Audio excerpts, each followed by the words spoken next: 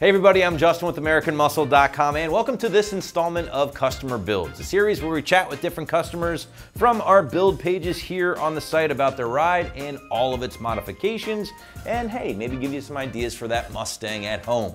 Today, I'm pumped to be talking to a young man from California named Darnell about his 2012 Kona Blue GT that is just a really well-rounded build, a lot of purposeful mods on there, and it's done very well, as you guys will see here in a minute. Now, if you want a complete breakdown of all of Darnell's modifications, feel free to check out his build page, of course, back on the site at AmericanMuscle.com, or if you happen to be catching this on YouTube, just go ahead and click on that link below. For now, let's catch up with Darnell.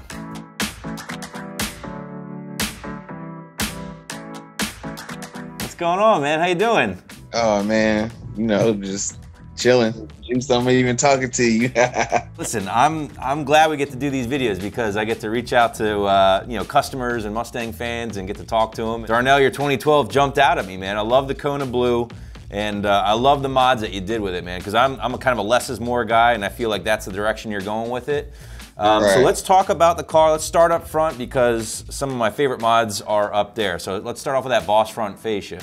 You know, I just got the, I really like that myself, so that's why I had got it. It's pretty cool, and especially the little extra attachments you could put on it, like the brake ducking system or the fog lights, whichever one you choose. Yeah, you end up doing the brake ducts, which I don't think a lot of people do unless you're like really into tracking the car and doing all that. But you take that thing out on the track once in a while? I'm really just on the street with it, but hey, the upgrades, they work. The brake ducting system, it definitely works. You know, the brakes for sure stay way cooler. How was that getting installed? You taking the front bumper off and everything? Was it hard? Nah, it's not too hard. Basically, you got to take the front bumper off. I had to trim the inside fender well just a little bit. It was pretty straightforward. Okay. Nice. Did you knock out the grill at the same time with the Raxiom LED fog lights? I got the grill and the light at the same time. Had to get that combination right there. I love those lights. Yeah, talk to me about those things, man, because they're not like your traditional fog light with just one little bulb in there. You got a bunch of LEDs. I can imagine those things are pretty bright. Super bright, nice and clear, nice color. Tinted just a little bit, not too much. I get a lot of compliments on those lights right there, you know. Just a lot of people, you know, they want to know what kind it is and where I got them from, you know. Well, dude, and that's why we're doing these videos, man, because a lot of people like to, they might see your car and be like, damn, what fog lights, what grill is that? You know, link people to your parts and give people better ideas for what they can do with their own car, so. Yeah, so I had to get it myself because I had never seen nobody else with it. I like it, man, that's awesome. Now, you did the Eleanor grill and you did the MMD pre-painted vents. How'd that go? Hesitant at first, but once I got started, I measured everything up where I wanted them placed. It came out pretty good. It's pretty simple once you get going. Yeah, right, we give you the template and everything, you know, you just make sure you measure twice, cut once, that old saying, and don't mess it up. Right, cut straight. Know where you going. Exactly. I hear you, man. Well, it looks like you did a great job because even under the hood, I noticed you cut like the hood liner out for it and everything, so they're functional. Yeah, they're definitely functional. Heat blows up out of there. You could just feel it just coming out of there. They're definitely functional. The color was just like factory, on point, and they work great. That's awesome, man. Well, I noticed that too because you also got the Speedform, the pre-painted classic window louvers, so the paint match pretty solid on that too. Yeah, those two definitely solid match. Nice, man. Now, did you end up switching out the rear spoiler? Is that the GT500 rear spoiler you got on there? Yeah, it's a GT500 rear spoiler, GT500 rear valance. Yeah, and that's where you ended up throwing the Flowmaster Outlaws too with the X-Pipe. I'm sure that thing's loud as hell, huh? Yeah, it sounds pretty aggressive, man. I'm loving those too. One of my favorite things I think about the car is that even though it's a stock part, but a lot of guys like the 11 to 12 owners like yourself end up switching out to those 13 and 14 taillights. And so you ended up grabbing the Raxiom kit to make that all happen, and it looks killer. You gotta have that Raxiom kit to make that all work. And it looks good. I mean, I know finding those taillights in good shape is not always easy and they're expensive, but the finished product speaks for itself.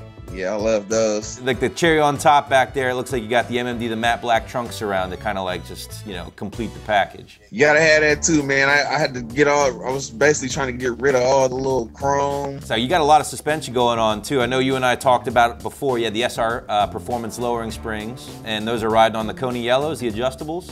Yeah, Koni yellows all the way around. The ride is great.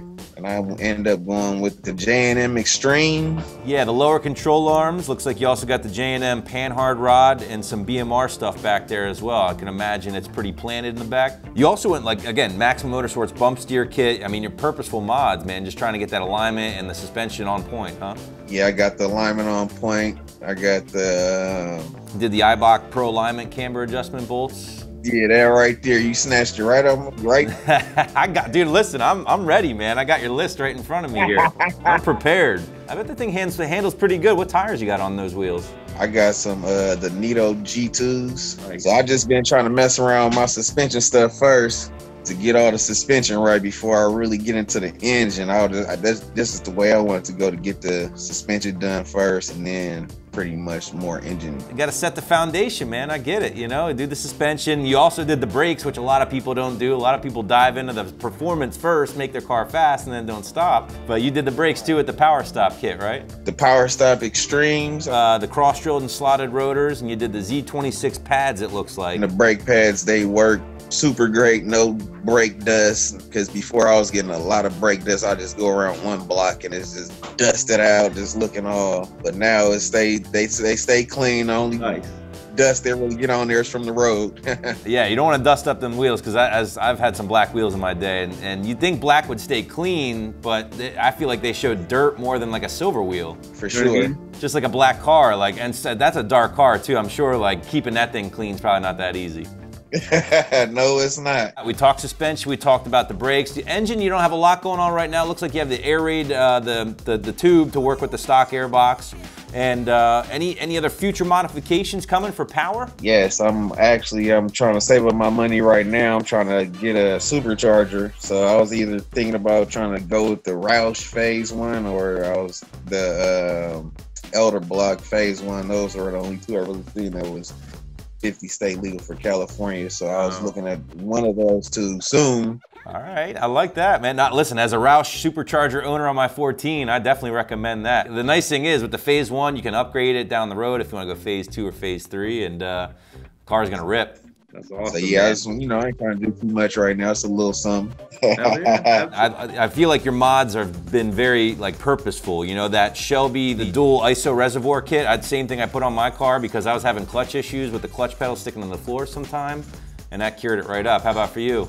Yeah, I got that, the reservoir and the Steeda clutch spring. Those two alone made a big difference in that sticking to the floor problem at high RPMs. Yeah, and I love the handle too, by the way, the Coyote handle. That's it right there.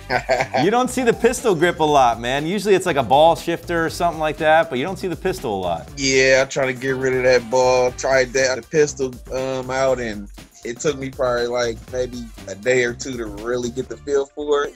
But once I got the feel for it, I love it. I damn near won't never go back. You can just grip it so much better, you know. I might have to try that out then. And it's a super clean car. I love the Kona. You don't see them a lot in Kona. I think like that's kind of a little harder to find color, especially in that year. But it's real sharp, especially with the factory HIDs. I end up going all the way on my way just to get that car to Vegas.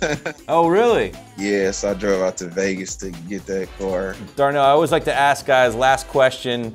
It's kind of a corny one for some people, but hey, you never know. Do you have a name for your car?